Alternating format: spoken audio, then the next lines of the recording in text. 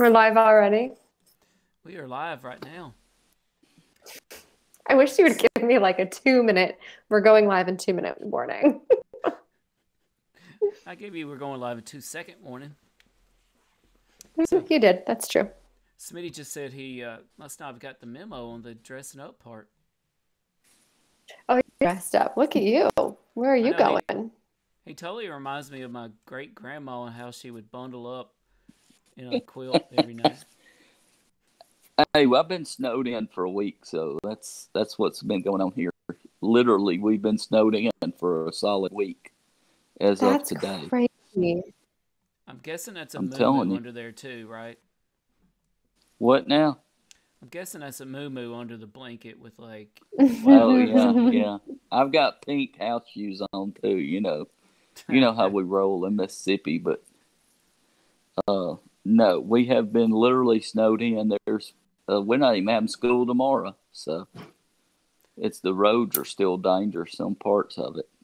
Well, that's too bad. This, by the way, black and white, is the 50s, my 50s homage to the Vision. Oh, is that why you're dressed up? Yeah, I gotta go to work. Oh, look at that. Doesn't fit Fancy. on my microphone. Yeah. Let's, y'all ready for Larry to take us in? Yeah, let's go. Let's do it. Everybody listening on Facebook and around the world, here's Larry.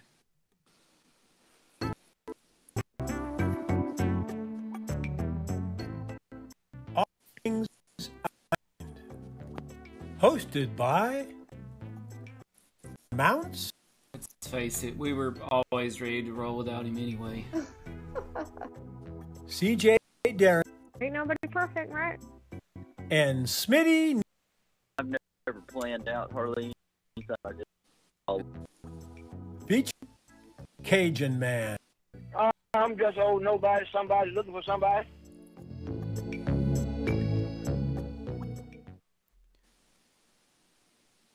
Wow, that was super choppy. Was it just for me? No, it was very choppy on my end too. Yeah. Larry, what are you doing to us? Well, bring us in, CJ. We know that I can fix Larry in post-production. Okay, well, happy to hear that. Welcome, everybody, all of our Unexplained friends out there. Thanks for tuning in.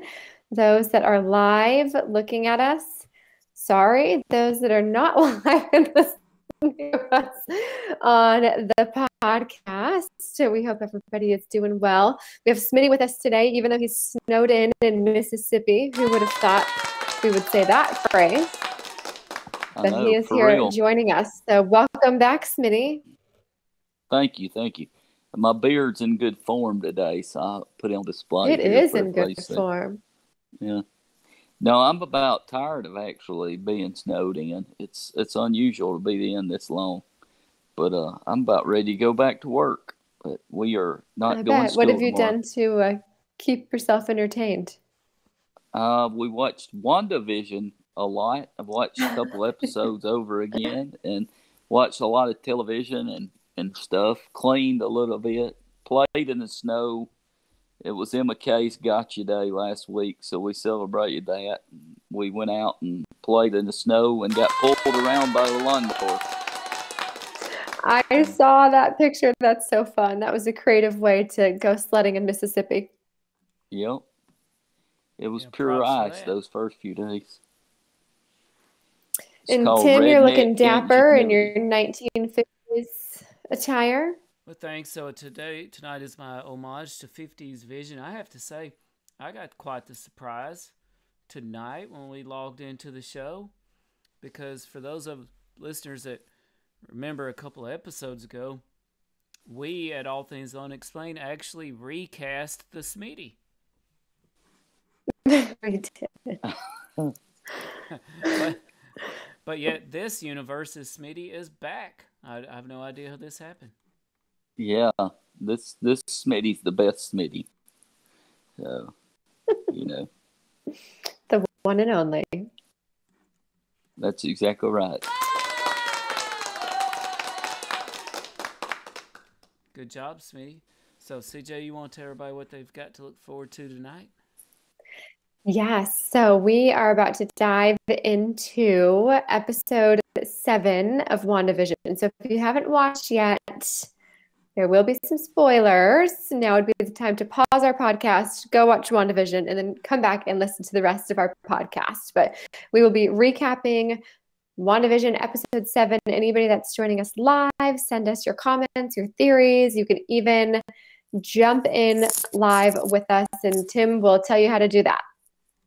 Yep, let me post the link. Anybody that wants to join us, you'll get to go to our All Things Unexplained green room until it's time for you to come in. Make sure to, if you're listening on the podcast, hit that subscribe button. Check us out at allthings-unexplained.com. There's our link to join us. By the way, CJ, Smitty, did y'all know we have a special guest possibly joining us later? No. No, you I throw don't all ever know kinds of anything. surprises our way. Smitty knows either. So I just roll in and do whatever the show needs doing. So, well, we may actually have the Vision himself join us. We have a listener chiming in. Hello from George Winters in the great state of North Carolina. Says, What's I up, better go watch. George? Yeah, he says I better go watch previous WandaVisions. Have a great podcast.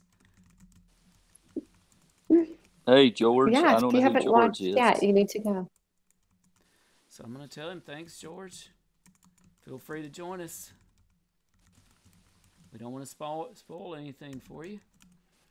All right, so we basically have 20 topics tonight. We're going to do a roundtable discussion of all episode 7. CJ, you got those topics in front of you?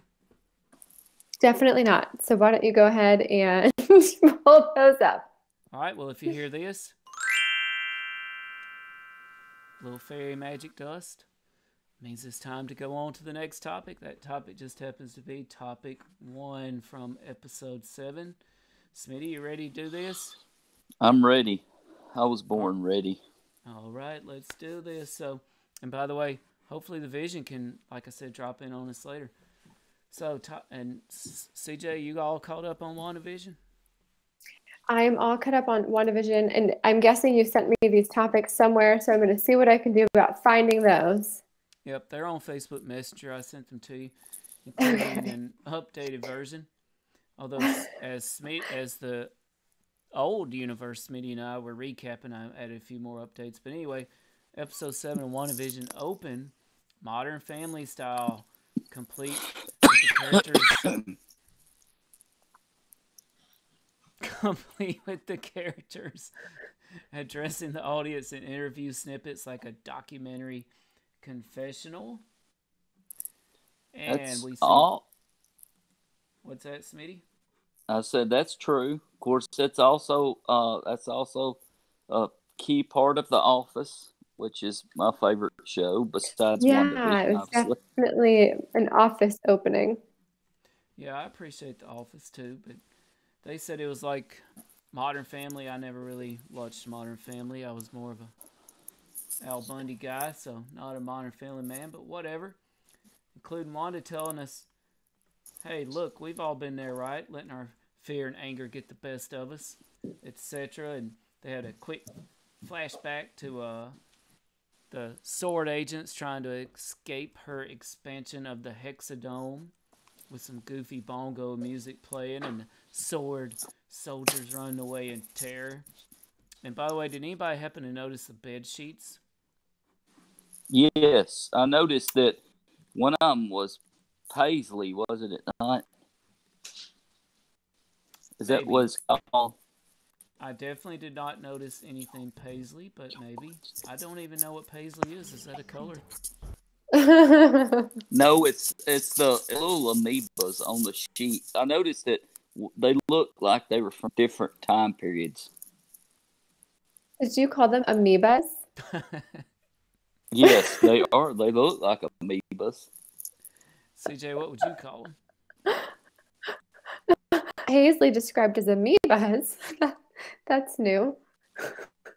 Yeah, I don't think they're amoebas. So the bed sheets were actually covered in hexagons.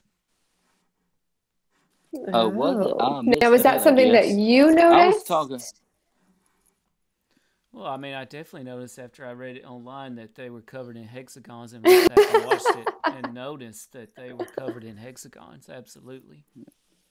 I was talking about the Gotcha. pillow, I guess. The pillow had some paisley on it, or and I thought like everything did match. Like one pillow was one way, one was another. The sheets were one way, the bedspread was another, so it did match.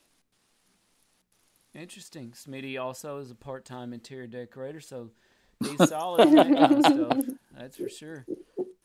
That is not true. That means on to topic 2.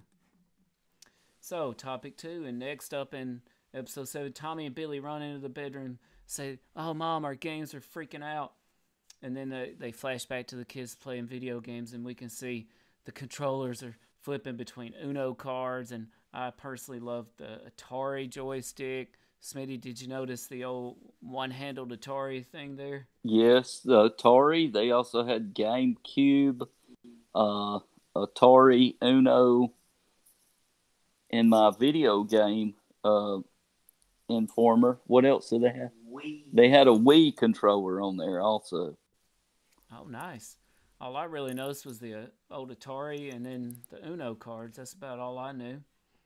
Well, And Billy at some point comments, "My head feels weird. It's like really noisy." And it was framed within a comedy, right? But that, I don't know about y'all, but I kind of got a little ominous, creepy feeling from that. well, Yeah, I don't think that any kids in a comedy would say that their head was noisy. Yeah, but I also thought it was like saying that he can hear all these other people's thoughts and stuff, and that he hasn't been able to control that yet. So he's getting all this background noise in his head. That's what I thought. And Yeah, I'm usually right. Yeah, it was definitely ominous, and the previous episode revealed that Billy has his mom's powers, or some of them, and so a little bit of foreshadowing there, given what we know about later on in the episode. We won't touch on that right now. Wanda throws the covers off, and a little bit of comedic hijinks here, and a little bit of foreshadowing here too, I think. She's dressed as the Scarlet Witch. Yes. Which, So I don't know, though. You think that she did that? Was that after the incident where they were at the Halloween thing? Was that night of, and she woke up in that costume? It's definitely a way I I took thought it it. was What the about same you, CJ? costume she had on, was it not? Well, that's what I was saying. I thought it was too, but I was just checking with y'all if you saw whether that was the next morning after Halloween or not.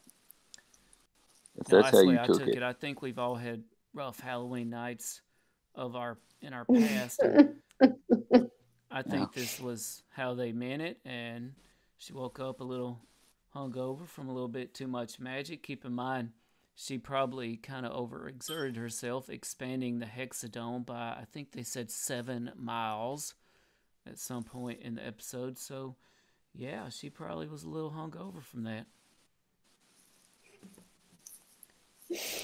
Next up, we find Wanda downstairs eating a bowl of sugar snaps.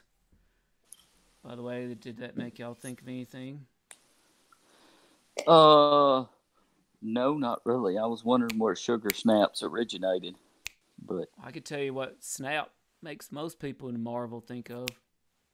oh yeah, okay, I got you. No, Yeah. I was thinking like snap, crackle, pop. I was wondering where that cereal came from personally, but Well, if you go ahead. I've actually got it pulled up on the TV right now. It's on pause. And on the back of the box, it might be a certain pattern of, like, maybe, I don't know, it's hard to tell what it is, but it looks like a little maze and stuff on the back of the box. I can't see all of the box, though, just part of it. Well, I think if by snap, crackle, pop, we mean half the universe was snapped out of existence, and CJ is exactly accurate. That's what I meant, yeah. She pours up a little almond milk, another sign that things are going haywire, because who drinks almond milk in their cereal? I mean, really? No one, not My, even people with lactose problems. I know. I just my wife does, because don't if she believe. drinks real milk, she dies. Oh wow. So, Okay, for we need to real. get her on here. The almond She milk drink. just warps into whole milk though in a carton. By the way, another bit of foreshadowing here because missing kid, just like Missing from the 80s. person, Yep, yeah. on the milk carton. I did notice Yep. that. I'm looking at it right now on the TV. I've got it paused, and I can't tell who it is, but Well, it's very I can hard tell to you see. who it's bad news for. Billy and Tommy. Yeah, Billy and Tommy, they're goners, apparently. So After that, back to Sword headquarters. Way farther out from the expanded Hexadome. They don't want to get sucked up into there. Director Hayward is talking to some underling of his. Says that the TV signal is gone. And he wants to launch some mysterious plan ASAP. What do y'all think Hayward's got in mind? Oh, I think he's going to take out Wanda, which was his goal in the last episode or 2 episodes ago. yeah, I think he wanting to take her out. I mean, obviously, he is a power-hungry, power-mad human being. If he can't get it by finesse, he's going to use as much force as possible. But I think he might get himself killed. That's true, and I tell you what, after what we see later on when somebody tries to ram a vehicle into the Hexadome, he might have a hard time getting in there. We'll see. After that, episode 7, Vision wakes up at the circus. To me, this was kind of the actually the most comedic parts of the whole episode. Vision at the circus with the strong man chasing him and Darcy. So Darcy's there. She just rips herself out of the fake handcuffs. And some people think the strong man is kind of a throwback to Superman, who himself was patterned after a strong man in the circus. So we got a lot of stuff going on here. Darcy says some funny things. She's an escape artist now, and she doesn't remember anything. There we go. Funny stuff at the circus. Yeah, I also got their interactions were the best. Yeah, I got online and started looking up different people who might have started out in the circus. So, of course, I already knew Robin had, but I was wondering if there were any big Marvel characters, and I didn't see any that really stood out that were pretty apparent to the Marvel universe that started out in the circus. But I was curious about that. Yeah, I think it was just a clever homage to the first superhero of them all, Superman. Here you go. Nice little touch. I think it was just a person in a circus. I think you guys are overthinking that one. I think it was just the people that you would find in a circus. I mean, also I don't know. possible. I also think maybe it was saying that maybe that Sword were clowns, but they circus folk. They're just I like bumbling around, not knowing what they're doing, and Wanda's a lot smarter than they are. A little Wanda dark magic sarcasm. I like that. That's the first time. For whoever's controlling Wanda. That's right. That's a good theory there, Smitty. So, boom, we go back to Westview now, and Wanda asks Tommy and Billy if they've seen their dad. Of course, they have not. They do ask about Uncle Pietro, and this kind of surprised me here. Wanda says, "Boys, that's not your real uncle." She tells the boys they want her to have answers to everything, and she's just starting to think everything is meaningless. I don't know about y'all, but I didn't know what to make out of Wanda saying that that's not the real Pietro. Well, I wasn't surprised because in the previous episode, she was definitely questioning who he was and whether or not it was actually her brother. But as far as an explanation to who it is or why they're there, I'm lost. I have no idea. None. Yeah, I thought that he would be gone, but now he popped back up at the last. So I thought maybe she banished him, but he was there with Rambo at the very last. So I don't know what's So going let me on with ask that you guys exactly. about that. I have fast forwarded through the end credits. I've never watched any of them. They're like the episode that I've missed. That's part of it. Yeah, there's a little part there that you missed when Rambo goes to With every open episode? Agatha's door. No, I saw Uh, that one, and so I thought, did oh you? gosh, have I missed like tidbits in the last 6? No, What we'll do get into that. That was definitely the clever one of the clever aspects of it. So that's actually our final topic, topic 20. Okay. But you haven't missed anything. After that, Wanda's sitting on her couch in sweats and slippers, very Smitty-esque. Amen. That's what I'm talking about.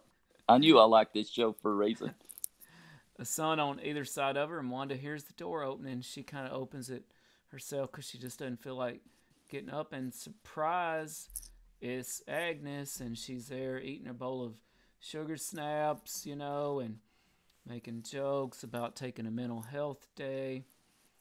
And she tells Agnes, "Oh, I'm fine. And Agnes is like, "Hon, I think you could just use a Wanda day. Let me take the kids off your hands." And Wanda's like, "Oh, geez, would you? That would be awesome."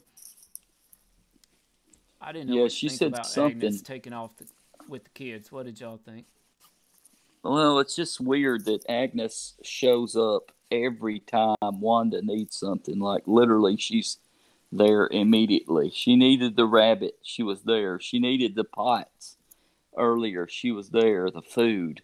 That was, what, the first or second episode. So she's immediately there anytime Wanda needs something. It's kind of the way I wish our friendship was, Tim, but you're never there when I need you, so, Jeez, I was about to cue the Golden Girls song. Tim's very much the, all right, well, good luck. Good luck with that. Let me know how it goes. I did. Golden Girls is your second favorite show, right? Traveled down the road and back again. You even know the theme song. Hey, that is still Getty. I mean, she was a great actress in her prime. Yeah. Betty White. Did Betty White pass away or is she still alive? No, she's still alive. Is she? I thought she died. As awesome as ever. Westview. Yeah. The other day? She may show up as Wonder Woman or something. I mean, if she passed away the other day, then I didn't hear that. I didn't hear that either. But I still think she could show up in Westview. So all of a sudden we're back to Jimmy and Monica in a sword vehicle, and this entire scene kind of threw me for a loop too. Doling out, exposition about all kinds of stuff, and Jimmy reads Darcy's hacked information about Project Cataract. I didn't really know what to make out of that. And about Hayward trying to revive the Vision, although we talked a little bit about that in our last episode, and use him as a sentient weapon. Pretty creepy stuff there. Of course, only to have Wanda apparently steal the cyber corpse. They arrive at what looks to be a secret meetup, and this is what I don't understand. We had a lot of build-up toward, oh my, she's going to meet the aerospace engineer. Right. Was he there? Was this the aerospace engineer? I was wondering that too. The whole episode, I thought, okay, is this woman that she met, is this the aerospace engineer that everybody was hoping would be? What were your guys' guesses? I don't even remember. Thor? Reed Richards. Reed Richards, yes. Who I don't know who that is. I said Thor. Jokingly, I said Thor, but it would be more along the line of Reed Richards. So, yeah, you're right. Mr. Fantastic, right? Right, Mr. So Fantastic. Is she the aerospace engineer? I say no. And here's why I say no. Right. If you listen carefully to what she says, "We got your truck ready."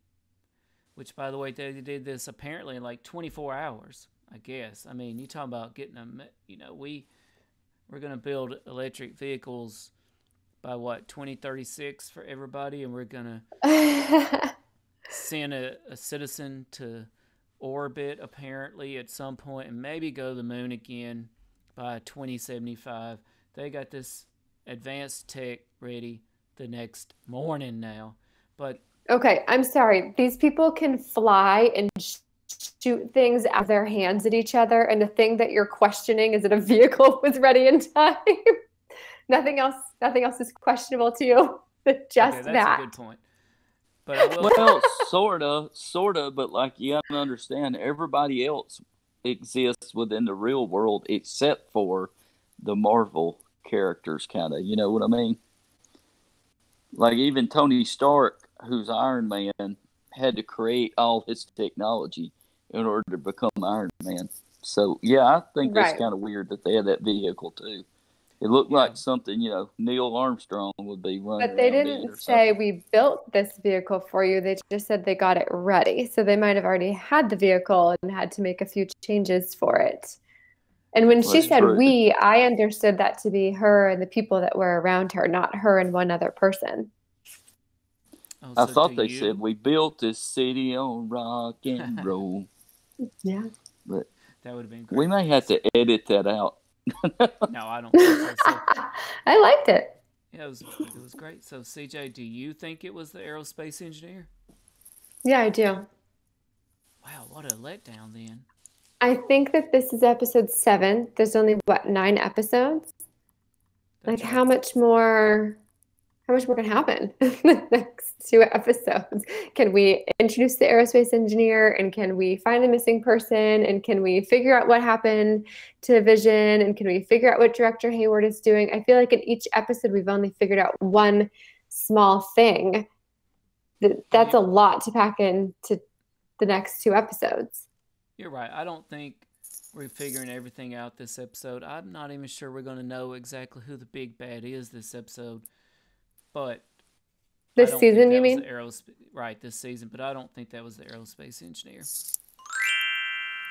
I don't know. I think that they are purposely bringing in smaller actors to play big parts. Hayward, I can't remember what I said he might be, but you said, no way, that guy's not a big enough actor to play that role. I don't know. I think they're intentionally bringing in smaller actors to play these parts. It definitely could be. I do think that Marvel's going to for sure put their own twist on some of these incoming X-Men and Fantastic Four characters. We just have to see what happens. So, next thing we know, we zip back to the circus where Darcy and Vision make a hectic escape in the funnel cake truck. Classic comedy here. I mean, how good did that truck smell? Let's be honest. I really got to wondering about that too. They were talking about Wanda being the one that was keeping them from getting back. Was it Wanda or was it Agnes? That's the big question on my mind. I feel like it was Agnes or whoever else is in charge, because Wanda's losing her grip on reality. I don't think she's sitting there controlling stoplights and having crossing guards come by. I think that Agnes wanted them to not get there so that she could have the interaction with her that she had. Right. Maybe, but it also could be Wanda, because what if she didn't want Vision to come back so she doesn't have to face the fact that he's actually really dead? You know, I mean, I'm sure a lot of women have not wanted to see Tim coming, but what about Wanda? Did she want to see Vision coming to the house? So I've seen many run away from him. I'll put it that way. So. Well, you know, this is speaking knowing what we know now, right? After we've watched the entire episode. True. But neither of y'all thought it was Agnes when this was happening, right? Didn't both of you think Wanda is keeping him away? Yeah, definitely. I thought Wanda was keeping him away, you know, at that point in time, up until the whole episode was revealed. And I thought, wow, that might not have been her at all. Right. So I will say I would not have thought that it was Wanda, except that Vision said, I think Wanda's trying to keep me away. My first thought was not, oh, Wanda's making all of this happen. until he Of said course, that. yeah. Of course, he did fall for Agnes's little act at the stop sign too. So So Or did he? We'll see. I fell for it. Well, I yeah, still me have some too. questions about all that. I'm not gonna lie. But up next, we have one of my favorite parts of the episode, and also one of the most controversial parts. Also, one of the most potentially largest scale impactful parts of the episode in terms of the future of the Marvel Cinematic Universe itself, and that is the commercial. It's commercial time for Nexus pills. Would y'all like to hear that commercial again? Sure. Yes. Let's see if I can cue it up.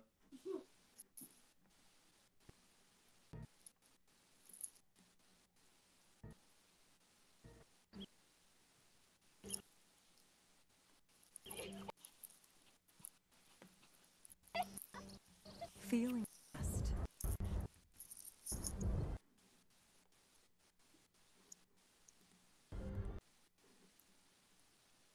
Like the world goes to you to be alone. A unique present to aim back your choice. Side effect. Okay, it's definitely not going to let me play that for some reason, but essentially the theme of the whole commercial was, here's these pills, Nexus pills, because the world doesn't revolve around you, or does it? So the thing, yeah, so essentially Wanda needs these pills, or whoever needs these pills, to ground them to their own reality. Ooh, I've got so many things to say right now, but I'll just be quiet. And they're mostly about Tim, about the grounding him to his own reality. Hey, I'm on no drugs, son. Thank you. No Well, drugs at I all. didn't say you wouldn't, but I was thinking you might could use a Nexus pill, but But I do Didn't it say think that the that side effects were more depression? yeah, it it did. said it could lead to more depression. Yes, it could lead to more I thought that depression. was funny. So, Just based but on how those ads usually go. That was hysterical. Well, yeah, the thing is, this commercial could have more implications for the Marvel Cinematic Universe moving forward than anything else we've seen. So, Why do you think that? well, two reasons. One is the most probable, two possible. Number one, the most probable reason in the comics, and we need to discuss this before we get to the end of the episode. In the comics, they have what is known as the Nexus of all realities. This is where all realities meet at in one particular point in the universe. Now, don't ask me why, but this place just happens to be in the Florida Everglades, in the swamp. Okay, this brings up a lot of other issues, but I feel like clearly they're talking about the nexus of all realities. We're dealing with multiple realities here. We're dealing with someone who is losing a grip on her reality. That's the entire theme of this episode in particular. In the comics, the nexus of all realities is protected by a creature called Man-Thing, which is kind of Marvel's version of Swamp Thing. We'll bring this up later. We'll revisit this later. But when you think of swamp, you kind of think of vines, right? Vines run everywhere, for one thing. Also in the comics, there was another character who protected the nexus of all realities named Jennifer Kale, who just so happened to be a blonde magic user. Kind of makes me think of another blonde character in this show who we have not quite identified yet, by the way, named Dottie. There's even a dude named Dockham the Enchanter, a powerful wizard. Now, to me, that's the most probable thing going on here. We'll revisit this toward the end. But also in the comics, there's another thing called Nexus beings. These are beings that have the capability of changing the fabric of time and reality based on what they do. Guess who just happens to be one of those Nexus beings in the comics? The Scarlet Witch. That's what I was going to say. I thought Wanda was, yes. I'm so lost. I just have no idea what's happening. So You're it's deep, that's for sure, but I think it's definitely important moving forward. I think we're definitely looking at the nexus of all realities. Are we looking at Wanda being a nexus being? I'm not sure if they're going to call her that, but it kind of seems like she is, and I do believe that that could be going on as well.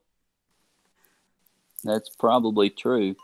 I'm assuming it's I'm going to time. need I was like a going to say, PowerPoint presentation on that later, if you Well, don't that's okay, mind. because that chime means we're actually going to circle back to the nexus of all realities.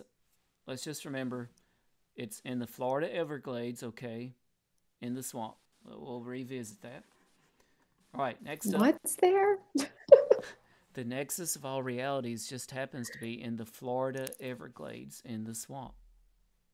is Troy Okay. Landry there going, shoot him, Elizabeth, shoot him? I actually have no idea who that is, but I'm still laughing. From swamp I don't people. either.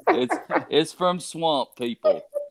But they're actually from Louisiana. They're from Louisiana, but he's a swamp person. I just Okay. figured that our like unspoken rule on this show is we're supposed to laugh at each other's jokes. So I went ahead and giggled, but no idea. Well, I was lost. most of mine are pretty funny. But anyhow, Audience approves. Next up, we've got Agnes sitting with Tommy and Billy at her suspiciously ornate and wood-paneled home, where Billy is petting Senor Scratchy, the bunny. He notices that the bunny is mighty quiet in the head, and Agnes is pretty quiet on the inside herself. And Tommy asks if their mom is okay. Agnes says, sure, she's super mom, and then looks into the camera, and she's like, you try telling a 10-year-old that his mother's cuckoo for Cocoa Puffs. Yikes. Yeah. So yeah. here's Agnes Which with the I twins. indicated. Yeah, but when he said he couldn't hear her, I knew something was up when he said he couldn't hear, her thoughts, because he was picking up on everybody else's. So that was kind of a foreshadowing of the rest of the episode, I guess you could say. Oh, for sure. So I knew something was up too, but here's what I question. Whose thoughts is he hearing? Because everybody else seems to be controlled by Wanda or whomever. And those that are on the outside of the city are not even moving. They're just standing still. So how many thoughts could these people actually be having? I don't know, but he heard vision for sure. Because in the last episode, he talked about hearing his daddy. Right. But that was when Using his dad from- was on the outside of the hex. He was. No, I guess he was on the outside. I think it could be a combination, right? He could be hearing the thoughts inside other people's head in the Hexadome. He could be hearing, at this point, because he seems like he might be getting more powerful, he could be picking up on thoughts of people outside the Hexadome. And it kind of makes you think back to the comics of, we've mentioned this guy before, Charles Xavier, Professor X, one of the world's most powerful telepaths, right? And at some point in his life, right, he just thought he was going crazy as a child, hearing all these voices in his head. That's true. He thought he was going nuts, about like you did when you couldn't see the leaves on the trees when you had glasses. Didn't have glasses. Sorry, you got the glockenspiel, Smitty, so... Okay. That was a weird. It was back to Monica. She's getting... That's called a glockenspiel. Look, listen. That's a glockenspiel. I thought you spreckety Dutch a little bit. No, I do not speak Dutch. Thank you. Well, we zip from Agnes and the twins' disturbing conversation to Monica getting all decked up in a spacesuit. Jimmy tells her Godspeed, which is very Star Trek-like, by the way. She gets in her sword vehicle, tries to ram it. Right, looks like she's gonna make it through in the super tech, but of course it gets turned into a truck, spit back out. She barely escapes, seemingly with her life. She says, "Screw it, I'm going through anyway." She starts going through. Suddenly, we got a lot of 2001: Space Odyssey stuff. One of the show's favorite topics of the past. She's hearing all these voices in her head, all the voices from Captain Marvel, which I need to rewatch sometime. She comes back through the And her hexagon on the mother. other side, and her mother, right? Her mother. Her mother, which I'm telling you is going to play a part in this show. CJ's got some theories Okay. about the mother. I kind of think the mother is just she gone, but CJ's got something. Well, My you know, theory Marvel, is that Wanda wanted Rambo back in there for some reason, even though she was mad. Because why did Rambo get back in there and retain her identity when no one else did? I think it's because she had already developed some powers from entering and exiting the hexagon. It's possible. But her eyes were blue. Is that really Rambo? I don't know. I'm assuming it is. well, I think it is, and in the comic books, and we all saw this coming, Monica Rambeau was a superhero who, ironically, was called Captain Marvel for a while. She also went by a lot of other names, including Photon. So she clearly is on the superhero path now. She's got these superpowers. Her powers in the comics are basically she can transform to any particular energy on the cosmic spectrum. And I think we kind of see that going on here. We already know the hexadome is made out of cosmic background radiation.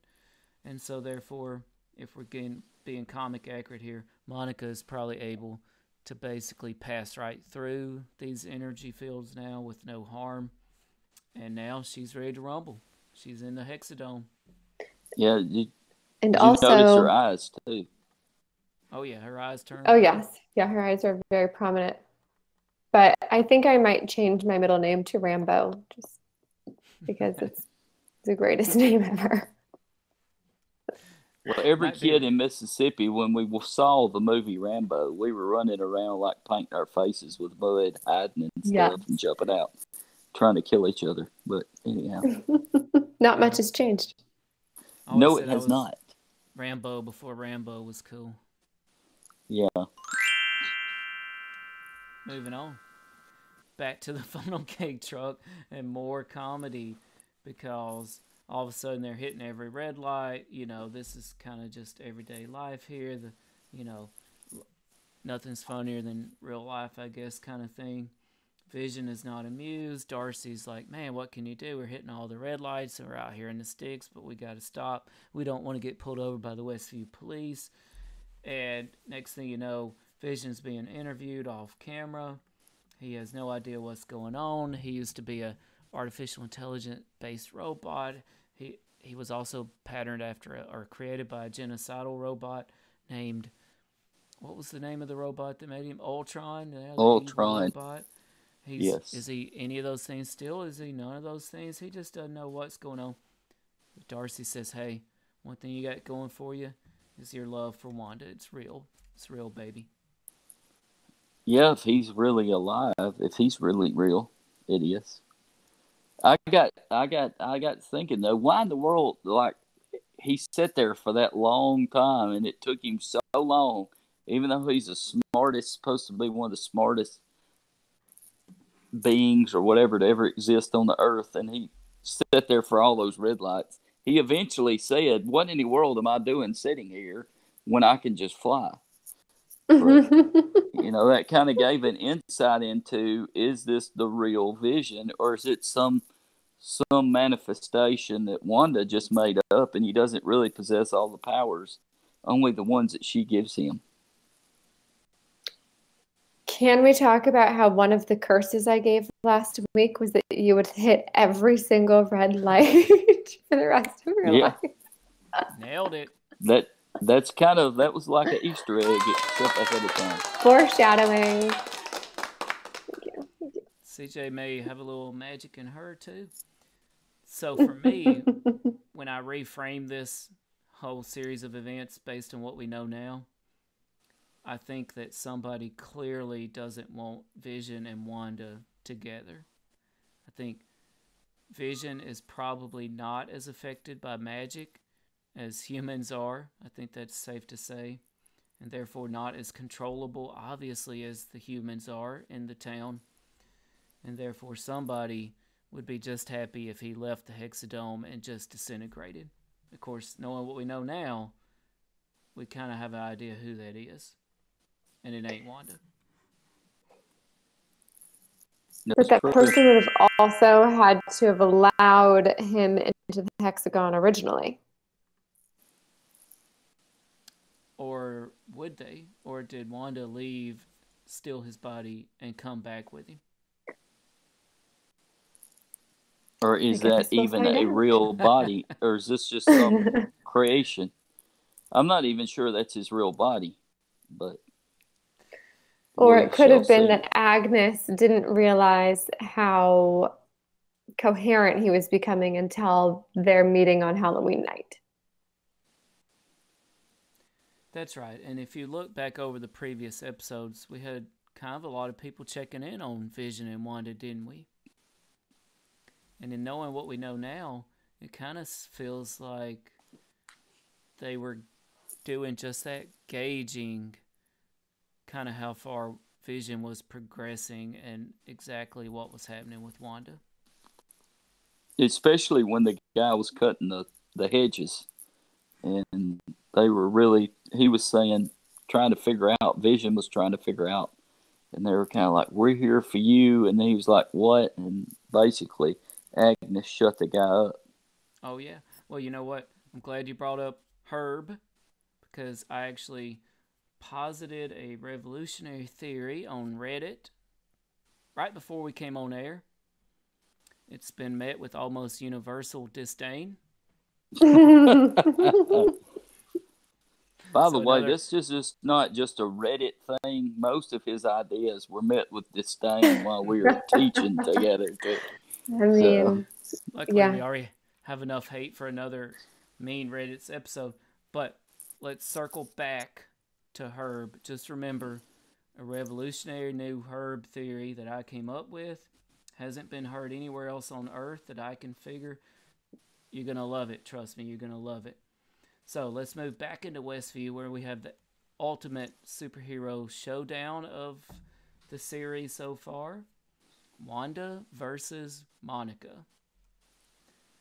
So sure enough, Monica is like, hey, Wanda, why don't you snap out of it? Hayward's just trying to make you out to be the villain. Let's not let that happen. Wanda's like, I hate you. Get back out of here. Boom. Tried to kick her back out of town. Whoopsie. Monica stuck the 3-point official superhero landing, signifying she is Photon or Captain Marvel 2 or somebody now.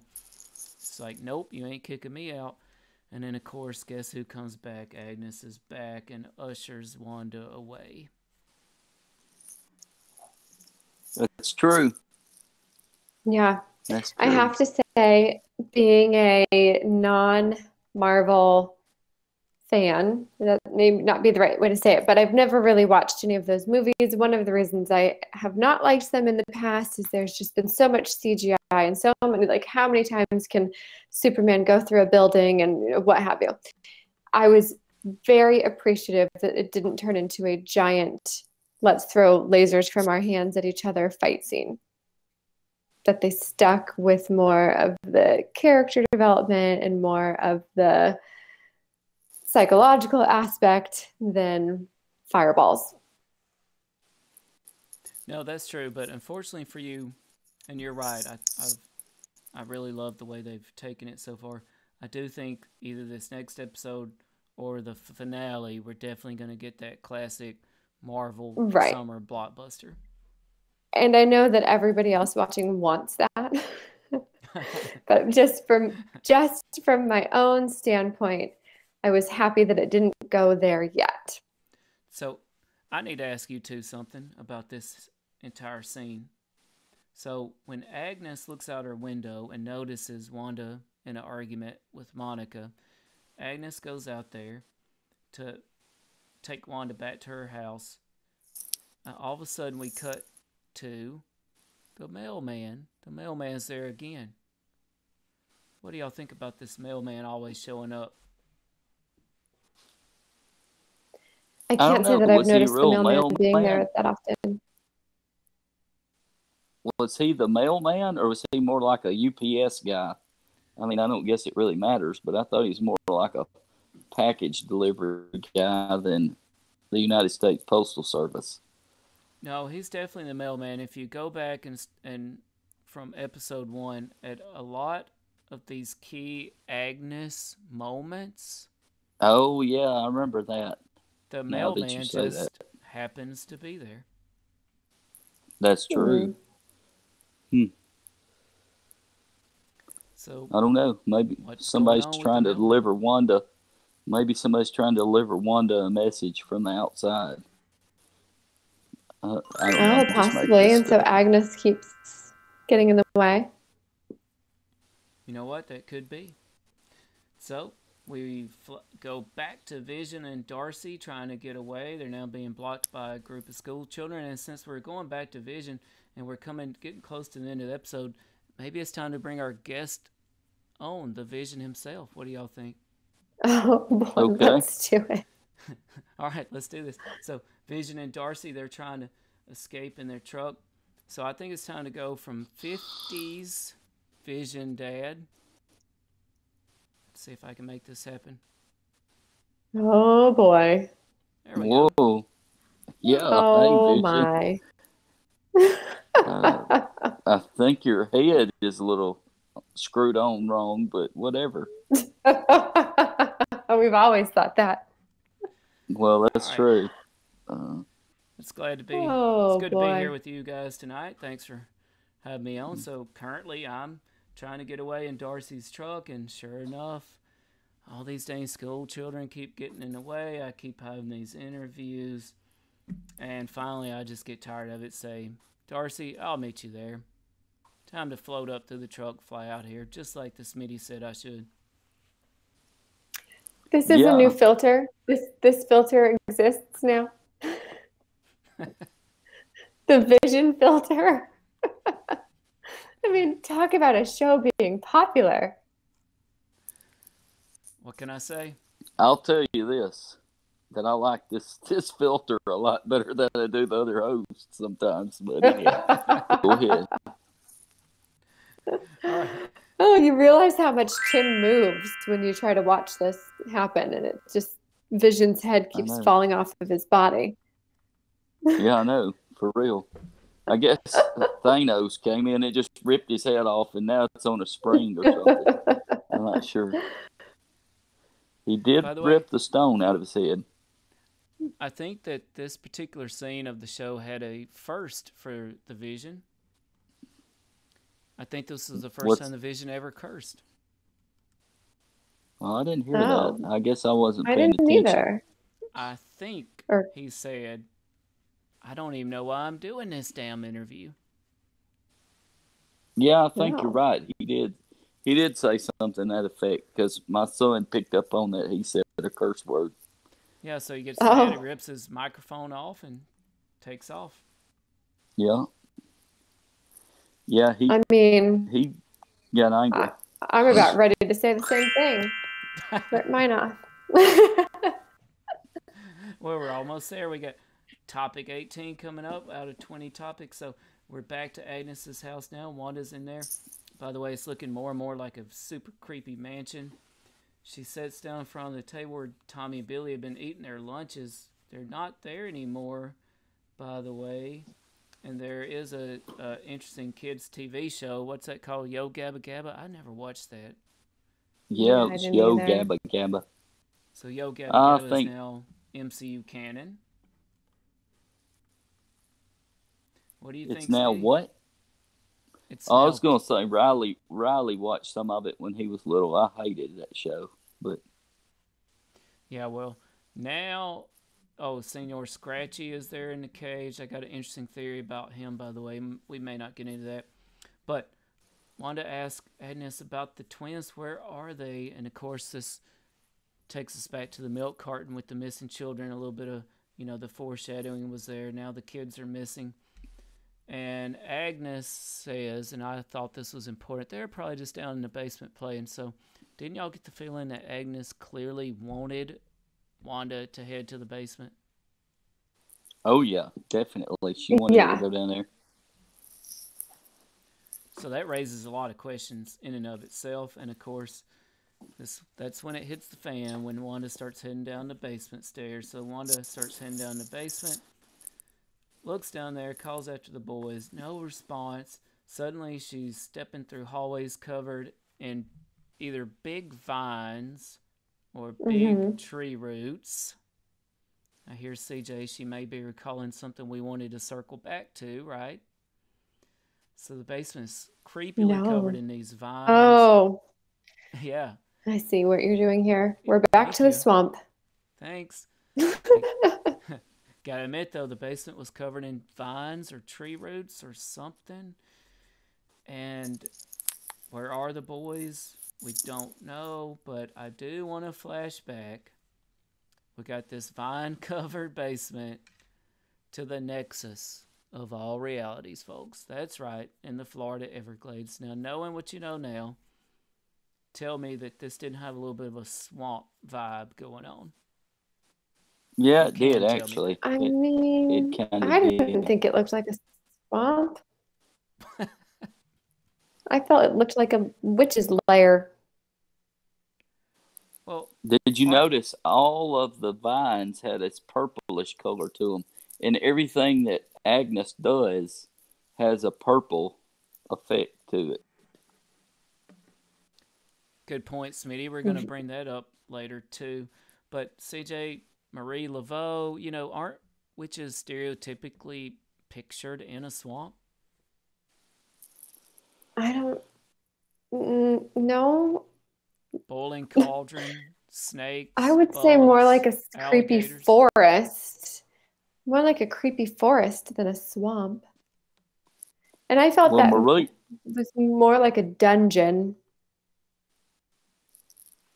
Marie Laveau was one of the big witches there. She was in a swamp because who was that? Jerry Reed sang that song? Yeah, he did. What song? Witches in a Swamp? Witches in a Swamp. Marie Laveau. No, he's saying Marie Laveau. Another Another man done gone.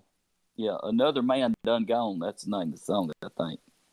Yeah, dude sneaks into the swamp, finds Marie Laveau, the dreaded evil witch, wants her to make him into a millionaire. She says, yeah, I'll do it if you marry me. So he agrees, of course. She does a little magic and puts $1 million at his feet. And, oh, Handsome Jack, that was his name. He says, goodbye, look there, Marie Laveau. You too damn ugly for a rich man like me. And then it says, another man done gone. It didn't end well for Handsome Jack. So, no. Now that we know we're in the swamp, although CJ is going to dissent on this one.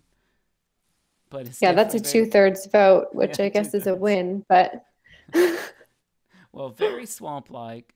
Definitely Agnes's lair of sorts down there. Lots of vines growing everywhere. I want to circle back to, do you remember who we said in the comics is the protector of the nexus of all realities? Man-Thing. Yes, no. Man-Thing. Now, bear with me here. This is what got so much hate on Reddit just before we came on air. So, in the comics, Man-Thing is the protector of the nexus of all realities. Man-Thing is literally a man-plant beast, okay, covered in vines. So, he's part man, part plant. Are y'all with me? Yep. Now, there's been another character in this show who has always stood out to me as not being just an ordinarily trapped citizen. That character is Herb. Okay. Right, he seems to have some sort of knowledge. Yes, so we agree. Yeah. Herb definitely has some sort of knowledge. He definitely also has some sort of pact or something going on with Agnes. Now, this was revelation that I had shortly before coming on air.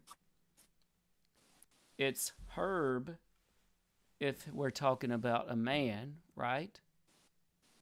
Right. But what is it if we're talking about a plant? Herbology. It's herb. Yeah. It's Yeah, herbology. This word has double meanings. It's herb if it's a man. It's herb if it's a plant. Get it? A very clever thing Marvel has done to us here. Man. What is it that you're trying to say? I'm trying to say That herb is man beast. thing. Man beast, right? Man thing. Yeah. Herb is Yeah. man thing. Man thing is part Okay. man, part plant, covered in vines. Do you guys ever think you're just reading too much into all of this? Maybe. But, you know, it's fun to think about. So, Well, here's what I know.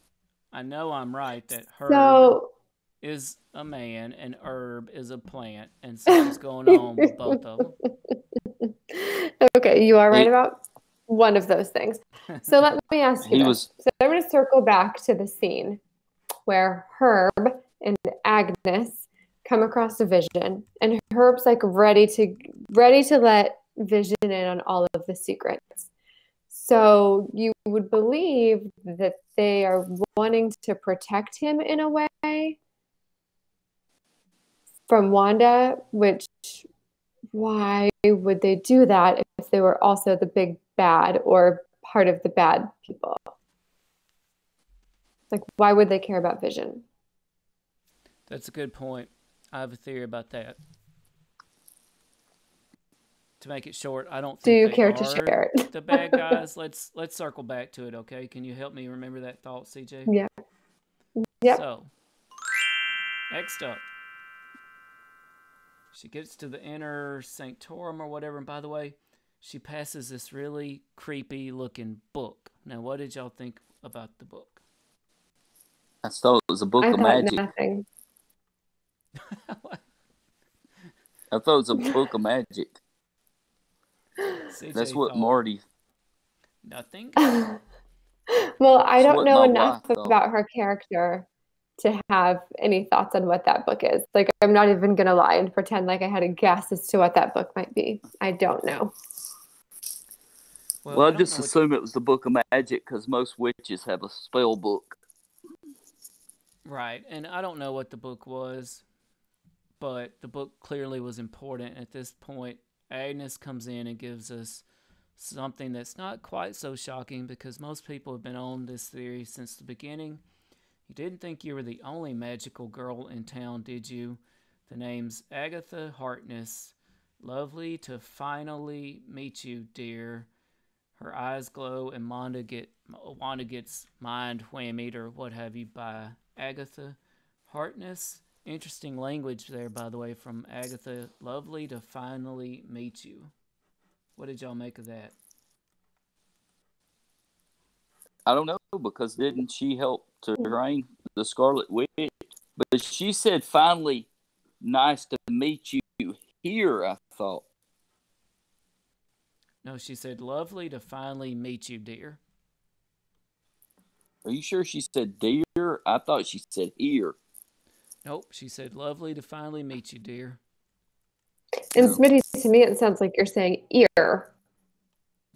No, here, like Here.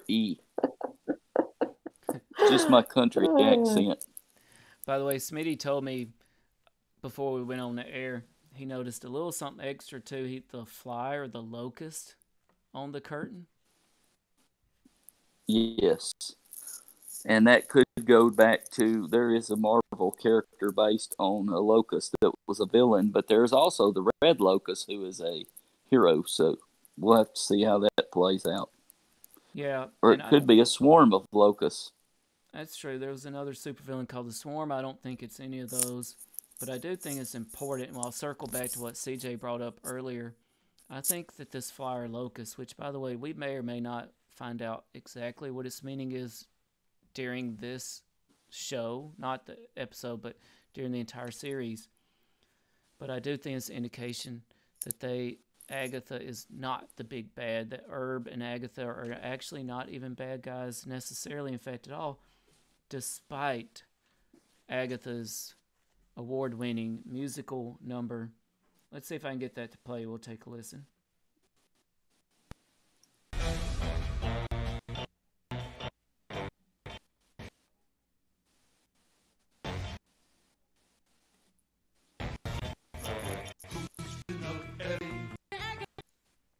I cannot get that to play super correctly, but that's okay. So Agatha does this great little musical number, which, by the way, has a monsters theme. And I don't know about y'all, but I love the monsters. Yeah, that Yes, was fun. That was a super fun part of the show. And not to mention back, I mean, I also caught, you remember the other day, I told you in the last episode when she was bent over the refrigerator, her pants on the back. So I think Her we pants lost said CJ. what? Her pants said naughty on the back of them. You know how they print stuff on the back of people's bridge. Oh, that's funny. Does she have a Or lower as we back say tattoo around here, also? it had it on the back of her breeches. We say breeches. So I do want to point out a couple things about the monsters. Circling back to what CJ asked me, do I think Herb and Agatha are bad guys? You know what? If you remember the monsters, it started this very unusual family, right? Who everybody else, when they first saw them, their first impression would be, these are bad people. They're monsters, right? They're vampires, werewolves. They're bad people. But you know what? The monsters really were not bad people. They were actually quite good people, quite nice. They just weren't like everybody else. That was my takeaway of why did they go with the monsters here. That's true. One other I thing don't know, though. about the monsters. I think you're reading too much into that. Oh, come on. I thought that was pretty insightful now. I don't know. She pretty much admits she's the one that's been causing all the mischief, so... Maybe, maybe. But, one other thing about the monsters, do y'all remember who Herb, speaking of Herb, man thing, plant man again, do y'all remember who Herb was for Halloween? Frankenstein's monster. Frankenstein. And guess who one of the main characters in the monsters was? Frankenstein. Coincidence? Yep. I doubt it. Maybe. But I doubt it. So yeah, the Agatha musical basically was saying it's Agatha all alone. The question is, do we believe that? I don't know. There's a lot of plot twist it. in this thing. No, I don't know that I believe it. Do we know that there's going to be more than one season? We do not know that. Yeah, I just feel like there's a whole lot of unanswered questions for 2 more episodes. I've got about 2 minutes. Well, one interesting thing about the thing is that, and by the way, to me, nothing in the musical really overtly said she's a bad person except for the killing the dog. Right. If it was a real dog, by the way, we got to ask ourselves this, and we also have to ask ourselves, okay, what if killing the dog was for the greater good? In other words, would you kill a dog to save the human race? Oh my gosh. Man, I don't know. We don't have time for that. Out of left field. Yeah, we don't have time for that. Well, finally, and CJ actually called it before we went on air, a mid-credit scene, which is so brilliant because it's a nod to the fact that, hey, we're out of these comedies and we're now officially into the Marvel Cinematic Universe era of television and movies. And here's our good old friend Pietro again, Quicksilver, her brother from another universe, saying, Snooper's gonna snoop, to Monica, who, by the way, opened up the basement door to Agnes's house and noticed all the creepy swamp vines growing everywhere. And Snooper's gonna snoop. Don't know what that means. I What do don't. y'all think? I don't Means know, play but is I had gonna to play. listen to that like 15 times to get that. My wife finally told me what it said. I don't know why I had a hard time hearing that. Snooper's I had a gonna hard time snoop. hearing it too. I had to watch it again as well. But yeah, I mean, it just makes me think of people saying play is gonna play. I think it just might mean that Rambo's being intrusive on this whole situation because she is uninvited in this situation, or at least she was invited, then uninvited. I mean, cast out. Now she's back again. So Yeah, I maybe get the she'll feeling that find out more. Pietro was uninvited too, that he didn't necessarily Right. want to come into Westview. Yeah, maybe he's referring to himself also. Maybe he's a snooper. Could be. Right. Well, calling her a snooper, saying Snooper's gonna snoop, tells me that he knows something about her from before. Now I'm going to lose my mind. I've got Taylor Swift on a loop in my head right now. I'm going to have to beat my head on the wall to get that out. Shake it off, Smitty. Play is gonna play, Shake play, it play, off. play, Shake play. it off. Snooper's So- gonna snoop, snoop, snoop, snoop, snoop.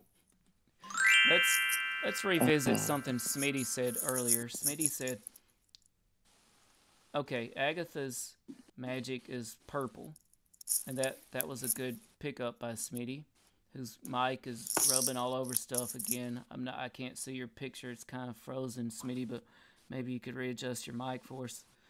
But Smitty I'm good. I'm noticed- just sitting still now. Okay. Smitty noticed that Agatha's magic is purple. A good catch, Smitty. I'm going to take you on a deep cut here. Do you remember what Scarlet Witch's magic has been all along this whole time?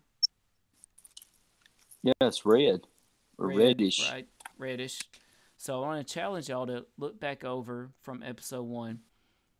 Every time we see flowers in front of Wanda's house, they're all a shade of red or pink.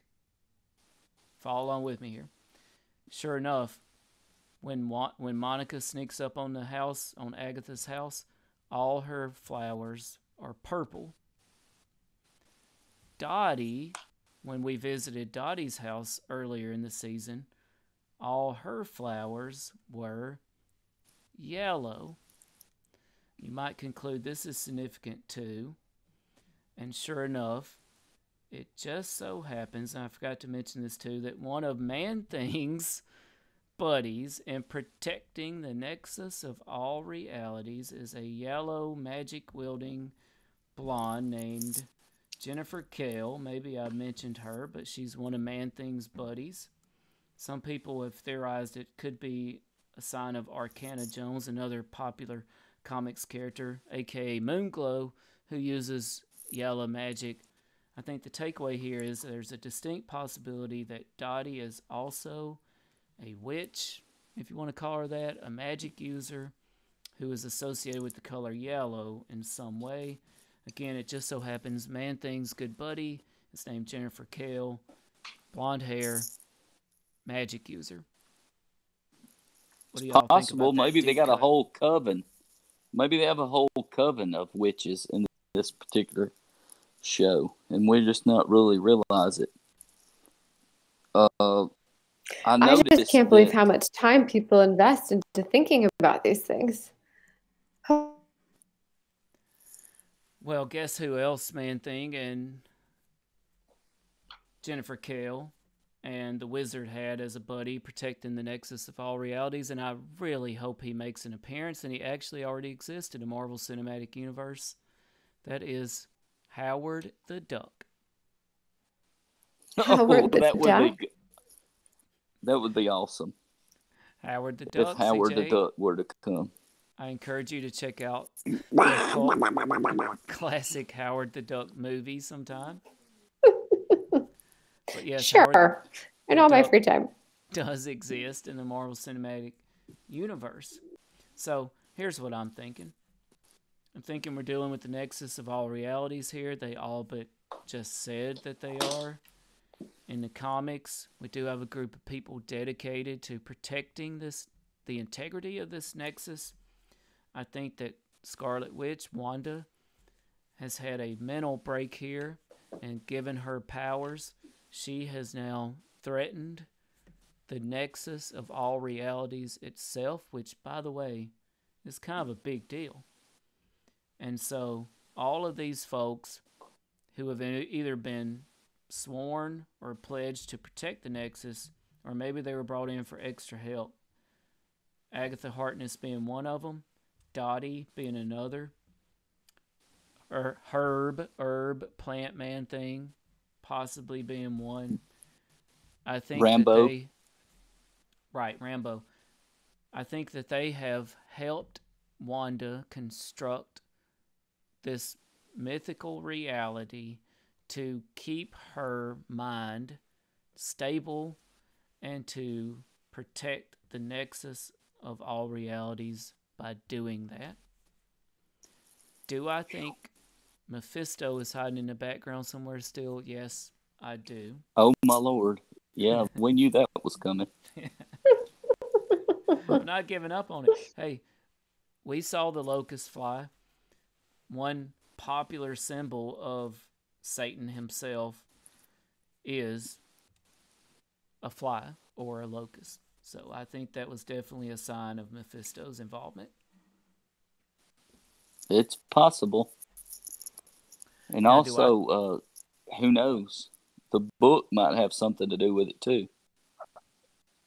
Oh, absolutely. Now, do I think Mephisto and Agatha are working together? No, I don't really think that.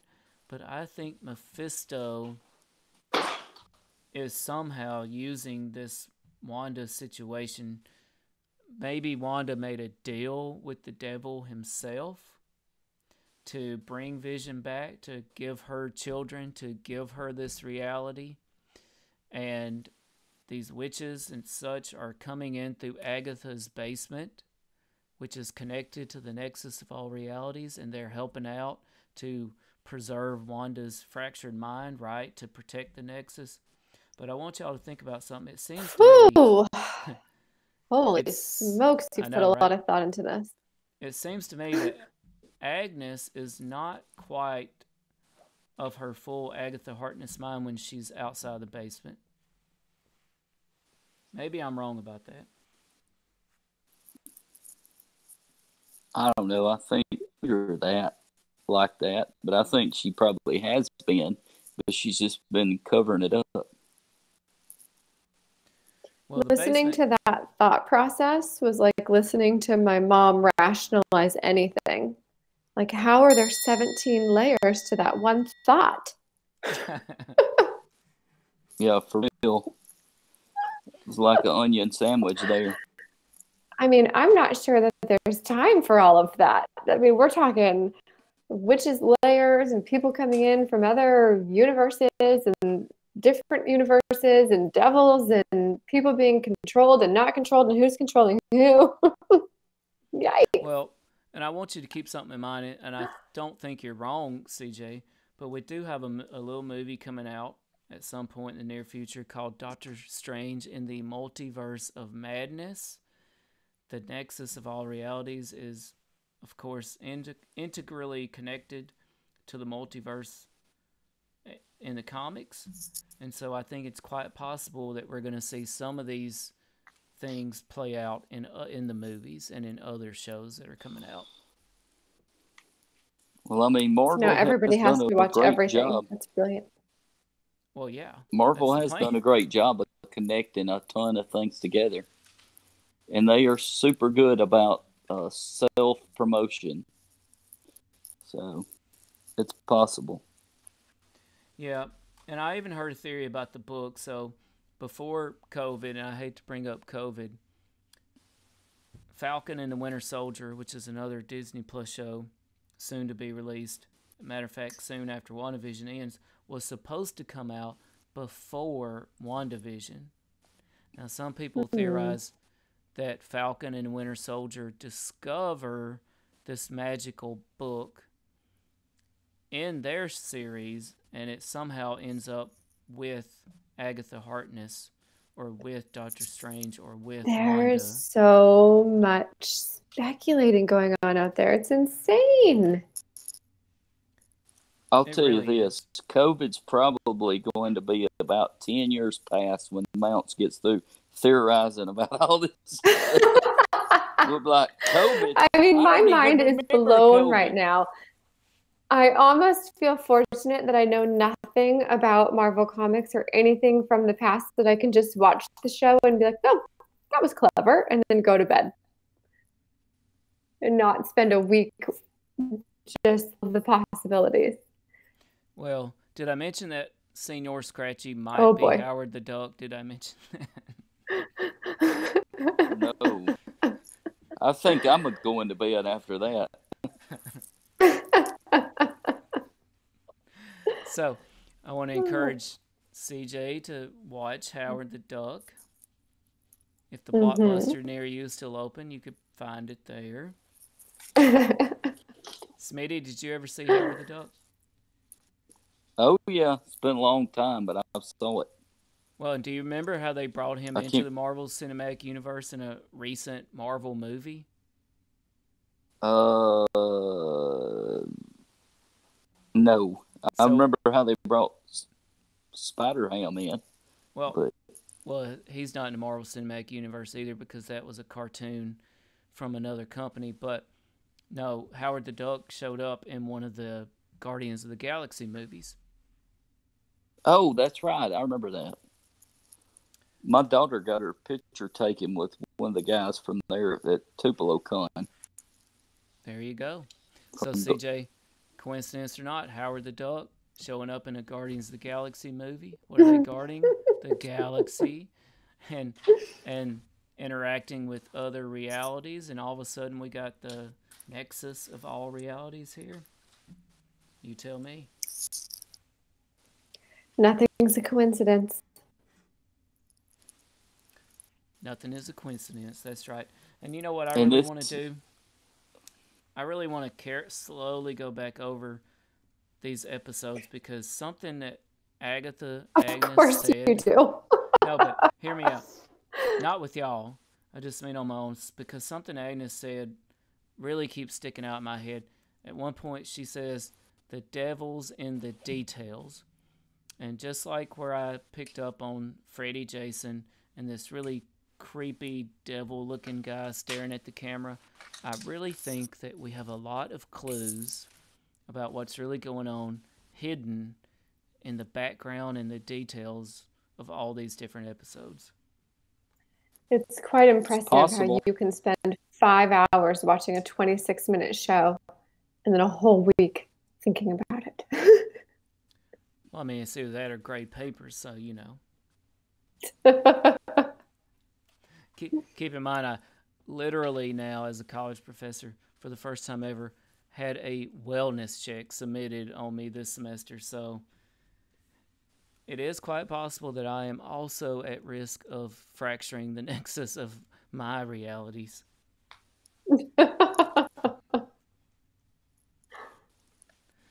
Thanks a lot, Don't do Wanda. that. And I think Smitty We is lost Smitty. gone. I think he was on Yeah, his... he was like, I gave you guys a 2-minute notice 10 minutes ago, so peace out. Yeah, he was on his BlackBerry. So I'm sure that it had a little battery life left there. So CJ, anything else to add before we get out of here? I don't think so. That was a whole lot to digest. So And the now two I've got longest 5 days episodes to are think still of it. left. The 2 longest episodes? Well, some people theorize it's going to be the two longest Oh episodes. boy, so many theories. You're not going to want to hear this, but apparently somebody gave an interview quite a while back and divulged that the total run time of WandaVision is 6 hours. And if you add up the run times of these first 7 episodes, you will see there's still a good 3 hours to go. Oh wow. Okay. Over the last 2 episodes. So buckle Yeah. up, CJ. Well, all right. There you kinda go. hoping- We better carve out some time. I know, I'm kind of hoping to just make the next episode super short too, and turn that final episode into a Lord of the Rings-esque mega length. No, no, no. They cannot do that. I watched The Lord of the Rings once, and it's what, 3+ hours long, and at the end, absolutely nothing happens. Nothing happens. You watch 3.5 hours of a movie, and they end up on a mountaintop, and nothing is solved. Nothing has happened. So if at the end of all of this, we know nothing, I will not be okay. So I have to admit, selfishly, that when Lord of the Rings is on TV, it's like one of those movies I always stop on and watch a little bit of it. Oh, With that being said, forget it. it's No, virtually that's impossible torture. to watch on TNT. It's always coming on TNT. But, without commercials, it's like 4 hours long. With commercials, one of them is like 8 hours long. Like the whole day. Yeah, it's impossible. TNT just runs it all day long. Yeah. No, that movie, I have never been so frustrated in my life. Well, I'll get my 10-minute Like fix. I'm getting like worked up thinking about it right now. Watch Frodo do something stupid or cry or, whatever, and then I'll move on. He cries and whines a lot. Do you ever notice that, Frodo? Oh, I only watched it once, and I will never watch it again, so couldn't tell you. He was actually my least favorite part of Lord of the Rings. I actually think they based Frodo on Caillou. Caillou's the worst. Yeah. He really is the worst, and he's been canceled. See ya. Oh, well, there you go. See ya, Caillou. Don't be a baby, Life lessons. Well, don't be a baby. if you're listening to this podcast instead of watching the Facebook Live, I hope you hit that subscribe button. If you're watching on YouTube, do the same thing, please. Check out allthings-unexplained.com. Do me a favor, check out squatching.com. There's some mysterious things over there. We saw some mysterious things over at underthehexadome.com too. Smitty just messaged us and said, "Are y'all still broadcasting?" He could dial back in. Oh, Smitty. Let me move our logo. Can you? There's a better place for it. Oh, I kind of liked it right on top of my face, like devil horns. Not going to argue with that. There you go. Too bad my video's delayed and I just look like a weirdo. I know, we got to figure out a way around that. But CJ, I'll let you take us out and introduce later. Yes. Yeah. Thank you, everybody, for joining. Until next time, keep loving the unexplained. Goodbye, everybody. Goodbye. This has been All Things Unexplained.